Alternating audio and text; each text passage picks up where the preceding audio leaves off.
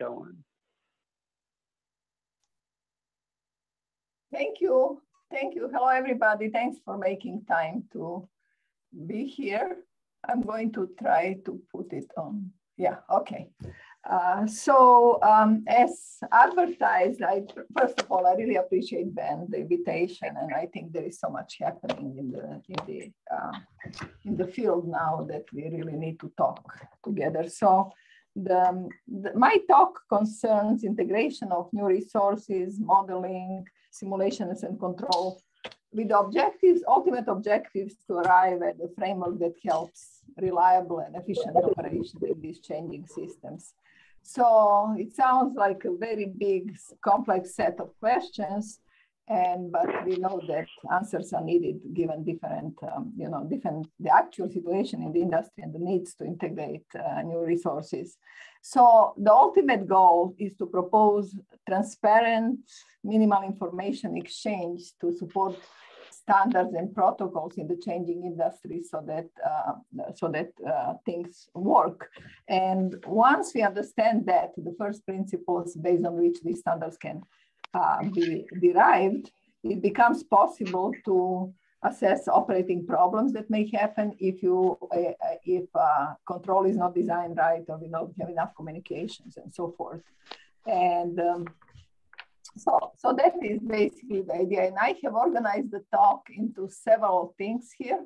I'm not going to go through them, but I want to emphasize first the structure preserving modeling for managing complex systems where you have multiple administrative entities.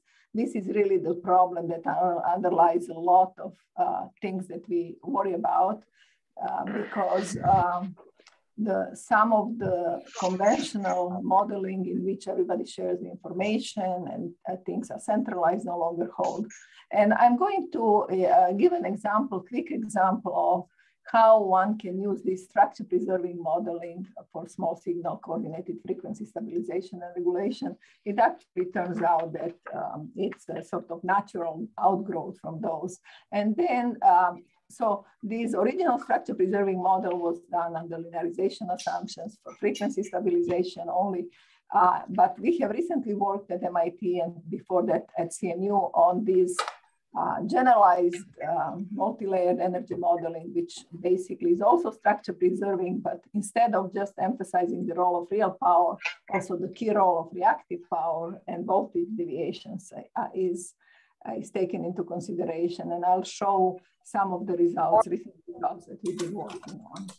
And then once we have this structure modeling, then I want to talk just very little about how one can design control, not just for small signal stability, but also doing to manage the system, like for voltage right through extreme conditions, when you have in microgrids, when you have.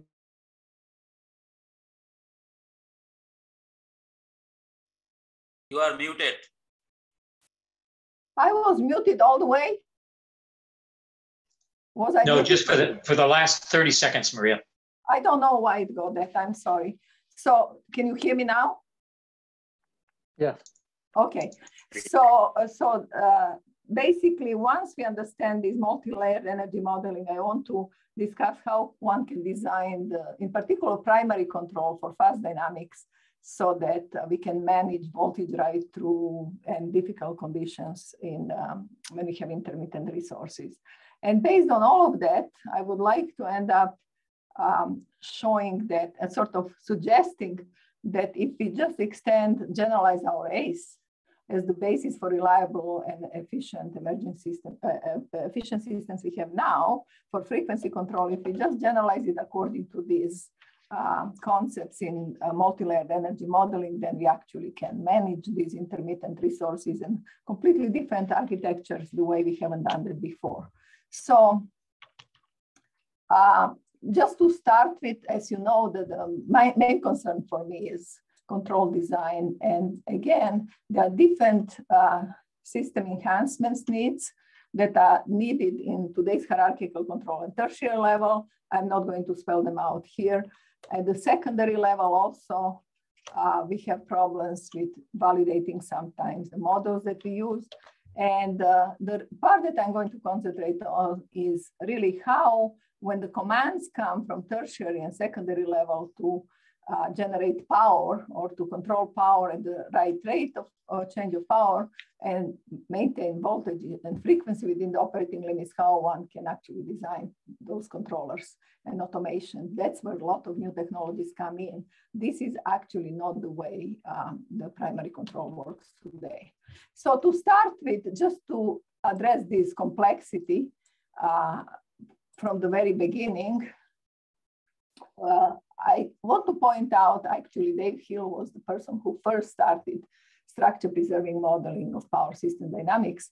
And I had some work with some students recently that we actually showed that you can use, there is a lot of structure, basically, if you look at the model. If here you have two area system, small system, you know, conventional generation, 2 areas, and then solar plant. So you can model components in a very structured way. You can model the areas in a very structured way and their interactions.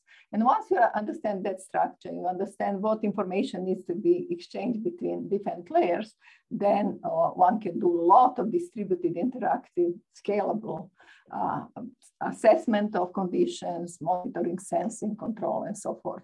So the basic idea behind the structure preserving is that, let me show you on this, it's an easier example just at the component level. Everybody's familiar with the generator. So the generator basically has these internal states whose dynamics depends on its own states, its own automation, and also depends on the external interaction on the power with the rest of the system. Once that is understood, one can think about structure preserving model for the generator as being what we call intelligent balancing authority. Component can be very intelligent, manage itself in the interaction with the rest of electric power system by exchanging this information with the rest of the system, and I will build on that. So we understand that well in generators, in power plants, but recently, and I'll explain a little bit that in the talk, that you can actually take any black box and think about component or subsystems or region as one black box that interacts with the rest of the world, and it has knowledge about its own states, can control its own things internally, and there is only so much, because of this structure preserving characteristic that we have in the system, that so much that needs to be exchanged to understand and capture interaction dynamics, oscillations, control them, and so forth.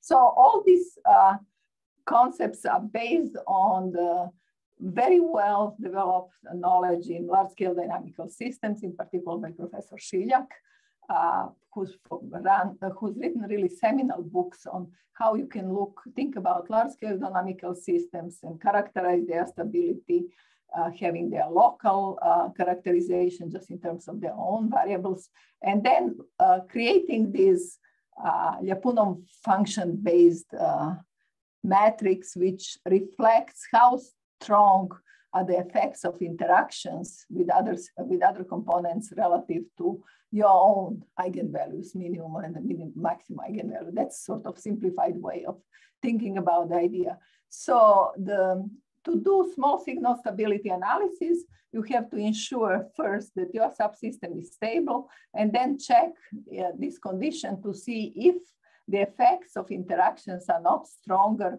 so that they could destabilize your stable subsystem.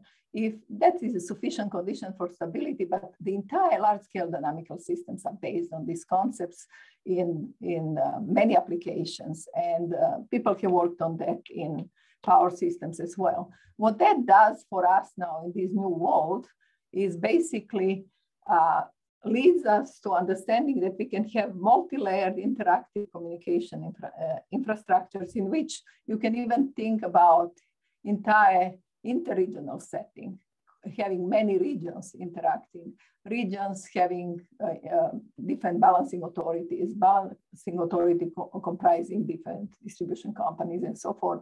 And it becomes possible for each of these entities to check its own stability, to ensure its own stability, and to check how strongly it is connected with the others so that it doesn't get destabilized. And so it becomes autonomous, and a lot can be done there. So this is the basis for thinking about the system rather than one completely centralized, in which one, let's say in this case, interregional level, which is like Eastern interconnection, would have to know everything about even, you know, small distribution systems down inside the regions and balancing authorities. It just has to, these conditions for, at least for linear, for small signal stability, they actually define sufficient conditions so that entities can check with higher up coordinating entities or among themselves how strongly they are connected, and are they going to destabilize each other. So I have a little example here, just very quickly. It is 2 areas, and every generator is unstable. It has negative damping, and it also, there is a strong coupling between the 2 generators across control area. The question is this thing, small signal frequency, stable? And it's very easy to claim that, you know, you cannot say anything unless you make sure that components are stable and then they don't interact in stronger way than described by these inequalities. So this now leads to the generalization that we are familiar with in AGC, but they now extend to frequency stabilization and regulation even in continuous domain with intermittent resources. So if you simulate using those formulas, which recognize the structure, if you simulate dynamics of generators themselves in 2 areas, and then go and define the inter-area variable. Inter-area interaction variable is basically, think about it as a net imbalance resulting from deviations in generation and deviations in load from schedules in one area. So it's direct extension of area control error, but it goes into continuous domain, doesn't have to be static concept. And so this was introduced at MIT in early 90s. And there are a lot of nice things here to see, that generators can oscillate internally at their own inertia, but across the areas, they interact to this inter-area interaction variable. And that interaction variable has unbelievable structure. It is constant when the subsystems are disconnected. And also it can be shown that it is a function only of its own internal states and rates of change of internal states. So everybody can compute this interaction variable, exchange the information about with the neighbors, and check conditions for feasibility and so forth. So we have done over the years quite a bit. Defense students have done. Here is Kevin Bachovjin, who simulated San Miguel Island, 2,000 nodes, and said there is 2 areas here, and he derived using these formulas, that these multi-layered formulas with interaction variables, to show that area 1 interacts with area 2 before there is any control in such a way that there is imbalance in area 1. This is continuous imbalance, it's not like AGC, but area 2 doesn't have any imbalance.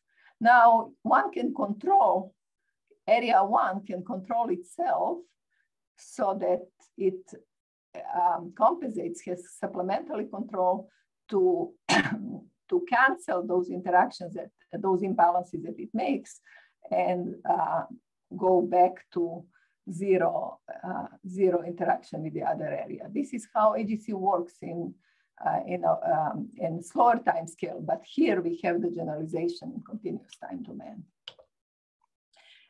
This now becomes quite interesting when we have these intermittent resources, when a lot of people are working on coordinated frequency control with intermittent disturbances, really working hard in frequency domain to see which low frequency oscillation may happen and so forth. What we are saying here is that here you have the excitation fluctuation, which is deviation in load 3, because you have solar, and it's persistent oscillation. This is what we typically see with intermittent resources, and consequence can be that frequency of generator 1, for example, can go unstable, or on the slower time scale, the frequency of slower frequency oscillations may be outside of ACE C1 or CPS1 reliability criteria. So this is a big problem, and a lot of people are studying now with intermittent resources. The point that I'm trying to make is that this is actually quite manageable, and one can develop very quickly algorithms for each area to watch itself and to make sure that there are no instabilities. However, there are surprises. Some surprises here are that you can have in that two area, I think you can have unstable system dynamics caused by small inertia of one component and weak transmission lines. So the lines are not overwhelming, but you have unstable component. And then you look who is causing what, and you see oscillations in frequency, you have oscillations in tie line flows. And that all you can conclude by just looking at the properties of this matrix, stability matrix, which just requires information about interfaces. And then you can design the controllers so that you get rid of, each area can design the controllers to get rid of those inter-area oscillations. So it's quite powerful and scalable. Then the completely different thing if you have negative damping on one component, but you have small impedance lines, and that means that these are strongly connected, and there you have completely different phenomena. I want to point out that in time domain that I'm modeling these things, this is much easier to understand than in the frequency domain. Imagine doing Fourier transformation and having all sorts of different frequency things. People are working a lot in frequency domain. What I'm presenting today is actually time domain from dynamical systems, and to show that if you take that path from large-scale dynamical systems, you can say quite a bit about stability with these intermittent resources. And equally, you can say something about quality of surface frequency using these interaction variables, and each control center can. This is interesting because you can have enhanced automatic generation control. One area can have hydro, but no disturbances. The other area can have wind and has to buy storage to compensate itself in response to these wind disturbances. The idea is here that you can have cooperative exchange. So what used to be known as dynamic AGC, that control areas help each other. Right now, that's not the case. And there is a lot of inefficiency because everybody is either riding on the other entity or not helping each other. So just to show here that these interaction variables, which are basically net imbalances associated with any black box, can carry you a long way in understanding who is causing the instability and how to control it. So that was on small frequency analysis. And more recently, I don't know why this thing actually happened. There is some scratching here. In the more recent systems where you have bulk transmission systems connected and the loads connected to microgrids like Sharif microgrid, Banshee microgrid, these are the test systems for control on typical distribution feeders with microgrids with many different resources. There, people have studied and observed voltage oscillations also, not just frequency oscillations. And to understand what's happening there, you can pursue exactly the same thinking. Doesn't matter if this is PV or it's a conventional generator. You think about that as black box with its structure, which interacts with the rest of the system. And the point here is that because we have a lot of solar, power electronically controlled solar, and we have storage, and there are often voltage oscillations. Because of that, now we have to generalize this modeling, which wasn't there before. So we are introducing this energy-based dynamical model as follows. So you have the electric grid, and then you have generators, conventional generators, inverters. And in order to see if the system can work together, it's a new system, you have to first say something if energy is going to balance over a longer period of time. So you have energy as a state variable. Then when you interconnect them, they have to also have power balancing. So that's basic for power as an interface variable. But in this energy space, we also introduced something which is really tricky and relevant. If we don't capture it in intermittent, in the new systems, we cannot differentiate between the fast and slow technology. So you can have fast varying generation, intermittent radiance here of the solar, and slow varying load profile. And you're trying to balance them. Because of that, it's very important to understand that there's going to be these low frequency, low voltage, even electromagnetic oscillations between different components which are power electronically controlled if the rates at which power balances are not met. So the rates become very, very big issue in the new industry. So this is the basis for rate of change of reactive power. So we now have done over the years quite a bit of mathematical derivations for time varying phasor models first, then for models which are not even sinusoidal, completely transient behavior in which we can show that you, instead of characterizing black box in terms of just power interaction with the rest of the world, you have to have this triplet. And if you do that and start thinking about the interconnected system or candidate architecture as possible architecture interconnecting these pieces of puzzle, then you can get somewhere. So this unified energy-based modeling, and I've left a lot of references here, and I'm not going to go through to the math in detail, but just to give you the basic idea, each black box can be thought of having stored energy, and how much stored energy is in the box will depend on how much power, net power comes in, minus thermal losses. This is your first conservation of power.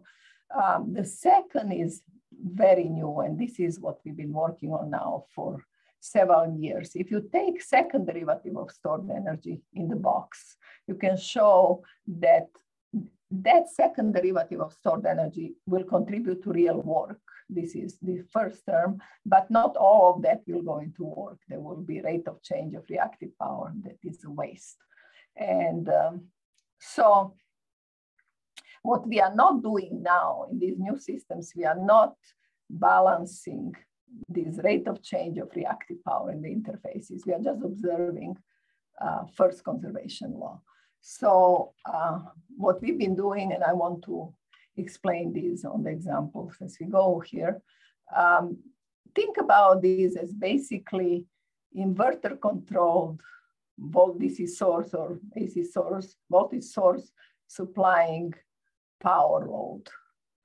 That is two subsystems, two components, two black boxes. And the question is now,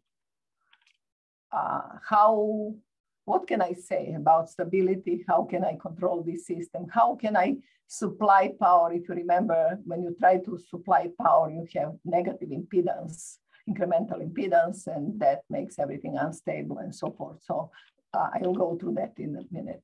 The first thing I just made this week, basically to illustrate that doesn't matter which single component port, two-port system we have in these evolving systems, we can always think in terms of having stored energy in the box, some source of energy, which is the control internally, and some energy conversion. So it becomes very unifying. We don't have to just say this is virtual swing equation of the inverter. We don't have to do that. We just use this stored energy dynamics, which is universal. And then on the interfaces, you get this generalized interaction variable. If you remember, the first interaction variable was the rate of change of interaction variable when we didn't worry about reactive power, it was just power. But now we have rate of change of reactive power is rate of change of second component in the interaction variable. And it has both power, rate of change of interaction variable when you account for voltage and reactive power changes, has two components. One is instantaneous power and the other one is rate of change of instantaneous reactive power. Don't have time to go through this, but there is a paper by John Wyatt and myself from 90s, which defines this rate of reactive power, which is not just for time varying phasors. So we are working in time domain. We don't have to have frequency analysis and so forth. So what was fascinating, and we just learned about this maybe 2 years ago, Rupamati Jadivada was instrumental. She did a PhD thesis on this, on revisiting dynamics of reactive power for the changing in the systems. And we found out that even when you add these electromagnetic phenomena, rate of change of reactive power to the interaction between the box and the rest of the system, you're always going to still have the same structural property, that interaction variable remains constant when the component is disconnected from the rest of the world. And this took some doing, but one can show that interaction variable is a function of its own state and rate of change of its state. So everything generalizes, doesn't matter if it's electromagnetic or mechanical. And once you understand that structure, then we can actually rethink the dynamics, as I said, as interacting black boxes, and establish protocols for the changing industry in which not everybody has to know everything. Just to point out here, again, not much time, but that there is a key role of rate of change of Q, in particular in non-sinusoidal systems. We have spent a lot of time, even with some small tactical microgrid systems and so forth, where you have, the question is, how do you define these very fast time scale oscillations? For example, you want to go from DC to AC with your inverter-based resource, but you implement that using PWM. So PWM switching is high frequency. It almost behaves like a noise. So if you go by definition of this time-varying reactive power, and first you simulate that voltage-controlled filter that I showed you, just assuming it's sinusoidal waveform, you get nice sinusoidal waveform. But if you actually now superpose PWM switching on top of it, you're going to have all these oscillations. So it's zoomed in oscillations, zoomed out oscillations, but we see all these all the time in PWM controlled circuits, and we actually don't know what's going on. So the conjecture here is that those oscillations are directly consequence of really not balancing rate of change of reactive power, when in particular in non-sinusoidal systems. Okay, so once we understand that we can think about every box now that way as having its own stored energy, a rate of change of stored energy, and interaction in terms of power and rate of change of reactive power with the rest of the world, now we can begin to build similar models that we had in the linearized models for frequency that people use in under decoupling of real power assumptions, the first one that I showed you. And how does that go? Let's go back to this circuit. Now, this is inverter controlled voltage source. It's supplying another component. So I think about them as two black boxes. These two black boxes interact. There is this, that's all what it is that the neighbor needs to know. Stored energy and rate of change of stored energy, to model the component models itself at the aggregate level, just using stored energy and rate of change of stored energy. But then interaction with the other component, with the load that it needs to serve, is rate of change of the interaction variable. In this case is power, integral of power out from the first component and reactive power out of first component to the second component. And the same thing happens from the second component. Second component has its own dynamics in terms of its stored energy, energy conversion, whatever energy conversion is. And we know now, using generalized Telegan's theorem, Rupa had a nice result here, which it shows that reactive power, rate of change of reactive power in time domain for non-sinusoidal signals actually obeys generalized Telegan's theorem. for people who are familiar with this, and I think I saw Seth Sanders here, is that Paul Penfield in his seminal book on Teleggen's theorem never says that reactive power balances. He's shied away from that. So you can actually not show for arbitrary signals that reactive power balances, because you have this stored energy and oscillates for a while. And what we are doing with energy control, we are actually designing the control so that rate of change of reactive power balances, and then you don't have inter-area oscillations. But if you don't have the right control, as I showed you, I will show you in a minute, you are going to have all sorts of inter-area oscillations. But this model deserves another 15 minutes, and I don't have time to.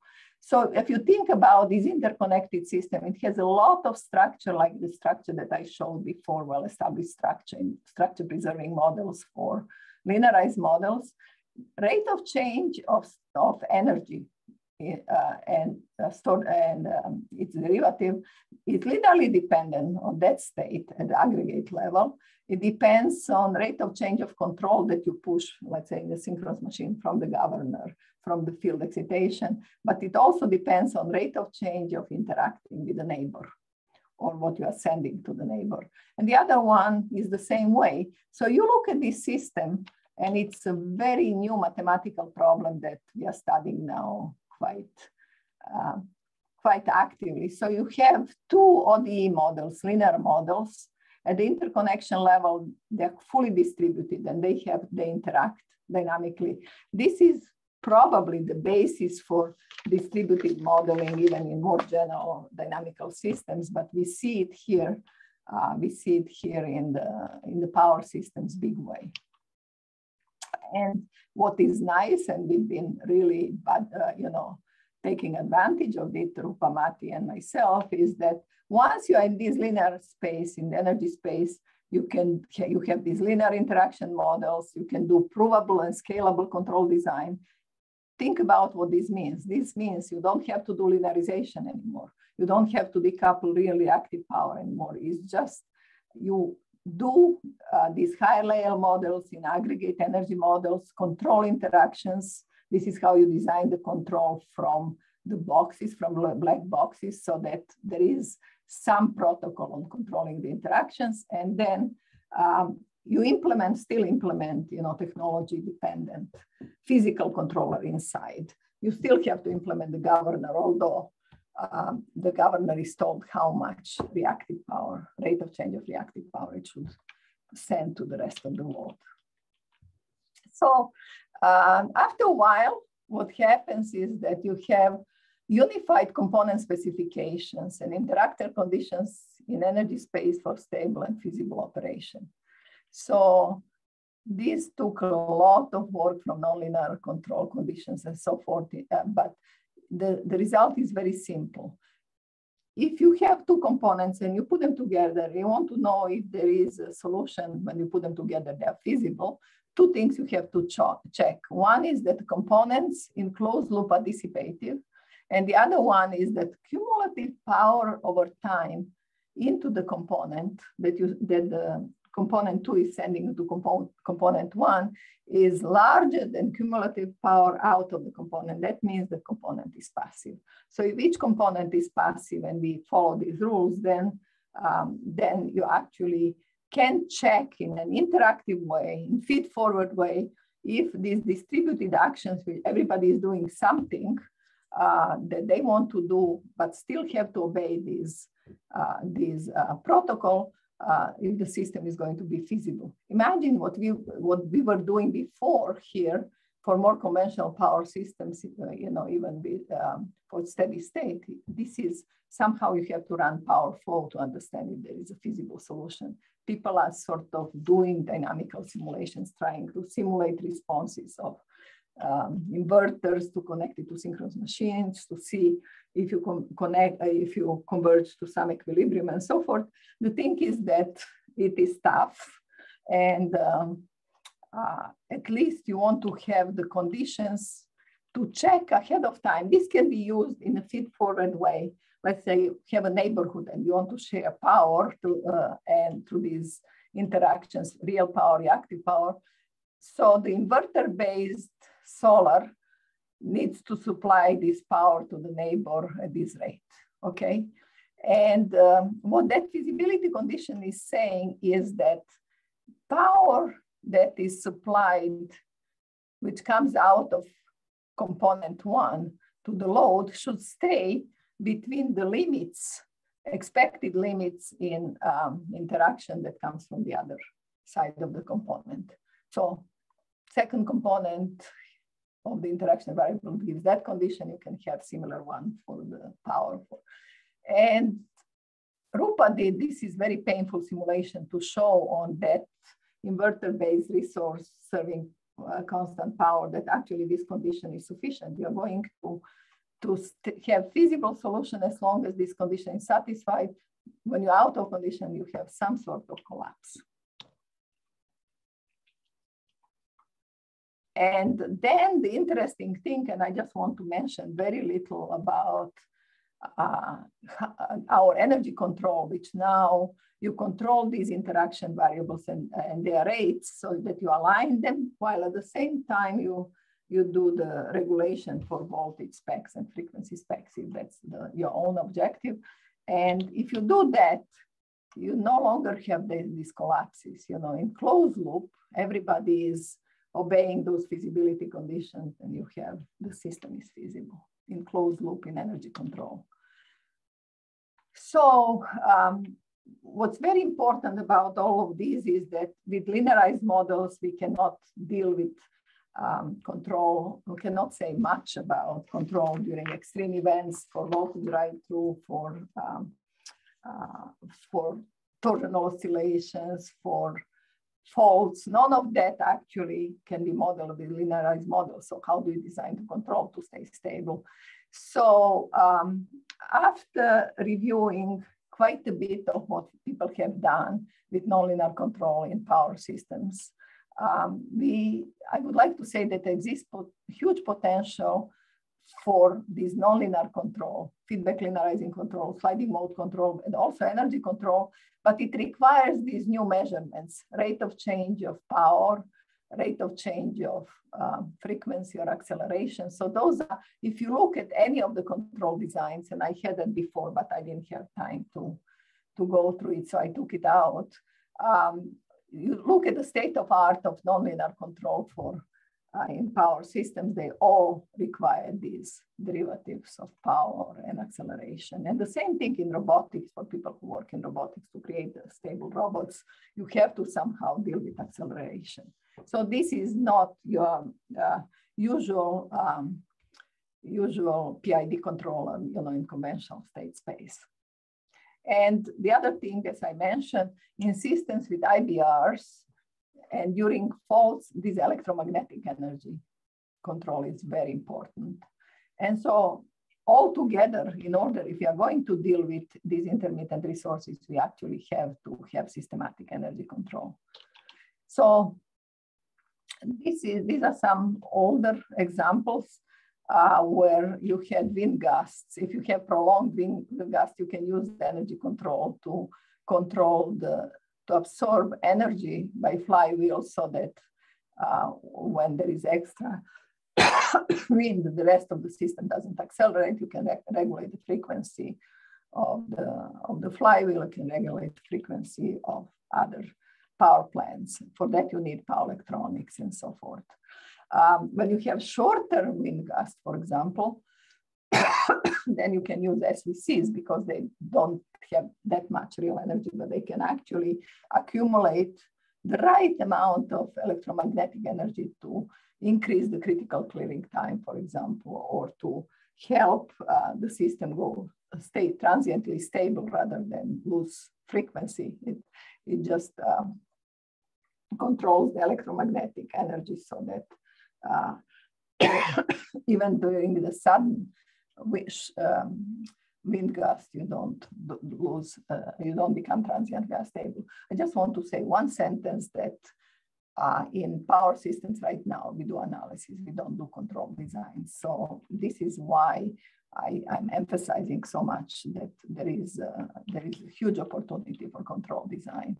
Similarly here, for example, if you lose large generator load, this is what's going to happen because the wind power plant doesn't have big inertia, it's going to accelerate, but FACS control can absorb that extra energy, electromagnetic energy, and increase critical clearing time. And the whole thing with these controllers is basically that if FACS is not absorbing that extra energy from the generator, then that's this case, then basically you're going to have accelerating energy and the generator goes out of synchronism. If you control with FACS, if FACS absorbs this electromagnetic energy, generator can stay stable.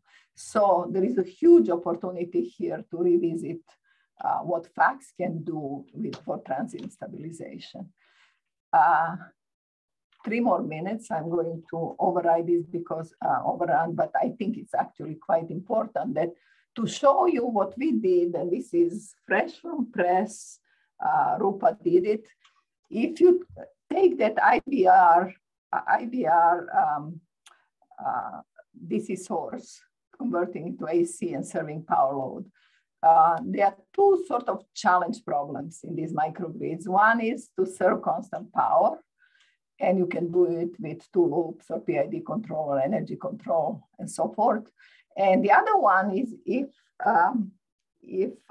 the circuit is excited by intermittent solar on the DC side, and you want to see how the response depends on control embedded. I think this is absolutely fascinating to me. If you apply conventional full state feedback to loop IBR and you want to serve constant load, you easily find a range where you have voltage collapse. And that's nothing new because of this negative incremental impedance. If you apply conventional PID, because you have derivative control, you don't have voltage collapse, voltage is settled, but derivative is important. Now you have to also design your energy control very carefully because if you just align power, you remember that that interaction variable had 2 components, power and rate of change of reactive power. If you just align power, here we go, voltage collapse and energy, these imbalances show why is it happening. Now, if you do it by aligning P at a slower pace and Q dot, rate of change of reactive power, at a faster pace, look how nice response it is. There is no voltage collapse whatsoever. We are going to study this much more because it provides huge opportunities for voltage right through and so forth. The more interesting thing here is also if you have oscillatory case, in other words, you apply a persistent oscillation in on the output of your IBR and persistent oscillation in your load power, the power load that you want to serve is not constant, it's oscillating a little bit like you have with intermittent resources. You typically with conventional full state feedback, and everybody is worried about things. We have these things, we have tons of papers, but they're primarily in frequency domain saying if you have intermittent resources, look, you're going to have some oscillations in the internal states of the inverters and output voltage, etc. And it's easy to explain. We are still studying, but it's actually mind twisting that those oscillations primarily happen because of reactive power imbalances, rate of change of reactive power imbalances. Now, if you do just align real power and you have persistent oscillation in power at the output, you still have these oscillations.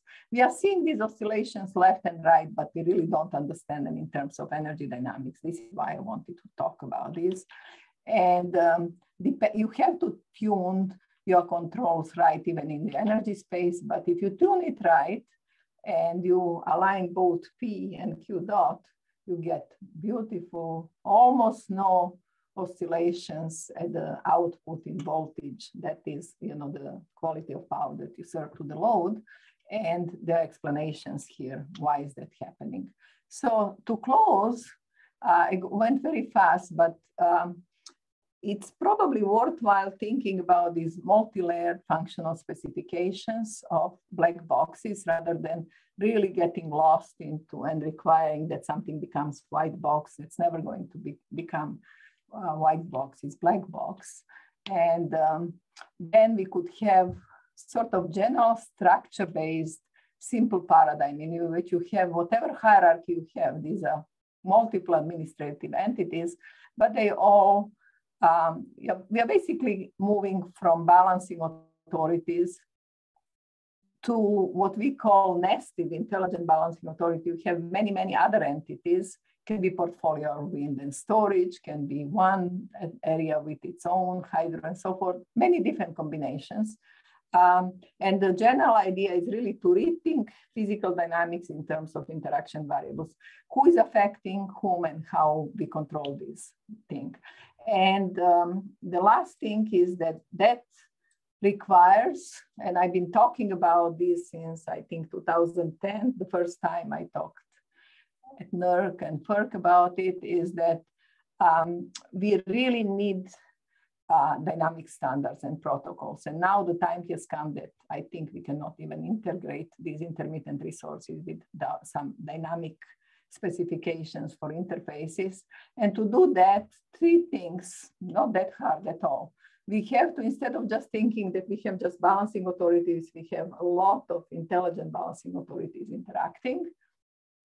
And the second thing is we have SCADA and the bulk power system. Let this be the way it is. PJM is the way it is, but that SCADA needs to support interactions with lower layers, SCADAs like DERMS and so forth through these interaction variables. People are talking about these architectures, but they are actually, nobody that I know of has actually defined what should be the minimal information that I'm proposing here from first principles, so that if that information is exchanged, the protocol is followed for feasibility, etc., and control is designed right, so you align these interactions, the system will work well. And the basic information, when it's all said and done, is in terms of energy power and rate of change of reactive power. I really like this because AGC is my absolutely favorite. I think my old advisor used to say that is one of the most ingenious man-made feedback control thing. It's so simple, just respond to the net imbalance. And if every utility does that, the system stays together. What we are talking about here is really generalizing ACE, but having to do it so that we recognize that that it's not just for linearized model, you have to capture different time scales and also the interdependence between electromechanical and magnetic and whatever other energy. So I stop here, thank you. Okay, thank you very much.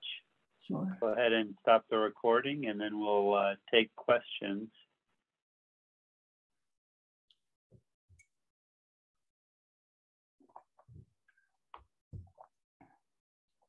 So there were